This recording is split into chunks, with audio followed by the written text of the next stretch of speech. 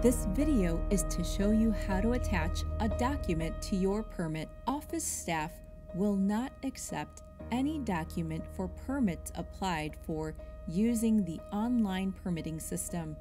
They must be submitted as this video instructs. After logging on, click on the applications icon. Navigate to your permit by either typing it in the search box or scrolling through your application list.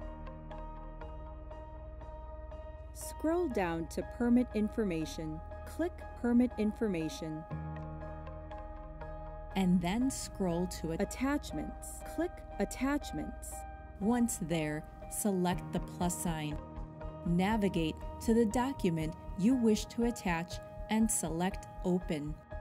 From there, you need to provide two pieces of information to staff: a description of the document and select a category. It is very important to provide this information to better assist staff in acknowledging the type of document for processing. Upload by clicking the Upload button. Your document has been attached. Several important requirements to note. 1. All PDFs must not be protected. 2.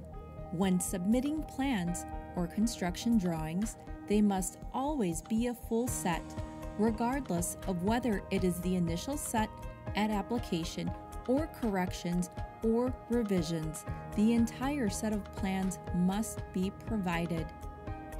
Lastly, engineer and/or architect plans must have a digital signature from a digital certificate provider.